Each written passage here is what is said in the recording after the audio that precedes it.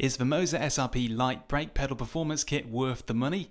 Well, if you ask me, which by clicking on this video you essentially did, it's only just about kinda worth it. It's a little bit expensive for what it is. It makes the brake pedal a lot stiffer, but also goes a bit too far in that regard. It does unlock more of the ability to really use the brake pedal curve setting in the Moza software, all of which combines to make it easier to use the R5's bundle brake successfully for serious sim racing, but I still wouldn't call it a great pedal feel, just improved. Thanks to Moza for sending me the SRP Lite Performance Kit. Remember to check my video descriptions for all sorts of links and discounts, most of which directly help this channel if used, so thanks to all my supporters for doing exactly that, it's much appreciated. The SRP Lite pedals came with the Moza R5 bundle. They're not available separately, so this only applies to you if you are buying or have bought the R5 boxed bundle, complete with the R5 base, ES wheel and of course the SRP Lite pedals. When you buy an R5 bundle these days, you might have the option to add the SRP Lite brake pedal performance kit to your basket, or cart for my American friends. Tempting for sure, at around £25 or equivalent in your currency, it's just about cheap enough to not think too hard about it.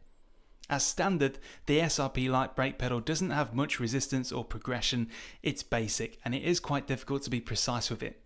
That's neither a surprise nor a big deal if you play your racing games with braking assists, and they're no different really from Fanatec's CSL pedals in that regard. They are just starter pedals to get you by.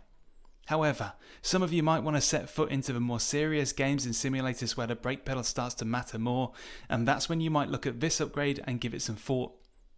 The kit is made up of a handful of bits: a spring, a rubber bushing, a threaded sleeve, a top and bottom end, a pair of plastic collars and a couple of small screws. These all go together like some kind of metal barbecue skewer and is installed, you guessed it, on the brake pedal.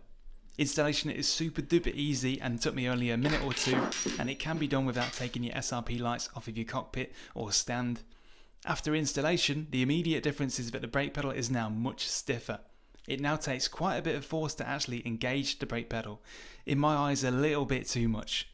Straight away, because of this, I'm going to make the point: if you don't have anything to bolt your pedals onto, don't get this kit, as it will render them pretty much unusable. It's really for when you have something to hold them in place, so do bear that in mind. Because the brake pedal now fights back and resists your braking foot, you can start to build up a bit of muscle memory and more reliably hit the target braking force you need after some practice. This is the same concept behind when I used to put additional braking rubber into my Logitech pedals back in the day. It's all about the pedals resisting progressively when pushed, so that your leg muscles can remember how hard you had to push to brake just the right amount. As standard, the SRP Lite brake pedal is too weak and springy to really form that feeling. This mod aims to change that by making the pedal stiffer. However, improved as it may be, it's still not great, and the reason for that is just the overall stiffness. It does take a bit too much force to make the pedal move now, and that can make it difficult to modulate the pedal in the mid to lower half of pedal range. Bit silly really, because the kit successfully makes hard braking easier to accurately judge, but then makes the more subtle and soft braking movements harder to do. My point is that the kit transforms the pedal feel, but not all of that transformation goes into making the SRP lights better. I also found it benefited from a little bit of grease to make the pedal smoother throughout its travel, as I found it a tiny bit sticky when trying to modulate it slowly, but even after greasing it's not terribly smooth. This kit does seem to get positive feedback from other customers, but some have commented that they found the supplied string a bit too strong, which I agree with, and they swapped it out with a softer rated spring. If Moza supplied an optional softer spring in the kit so that you can choose between the spring rates, then this would be really welcome and it would better justify the cost. Look, it's a 25 quid upgrade kit for entry level bundled pedals. It's not expected to do anything amazing or be very sophisticated. It's just a way for people to stiffen up that brake pedal on the SRP Lite if they find the stock pedal too easygoing. And if you treat it that way, then you'll get exactly what you expect. And that's it for now. Hope this has been informative, but feel free to ask questions or leave comments. I'll do my best to answer.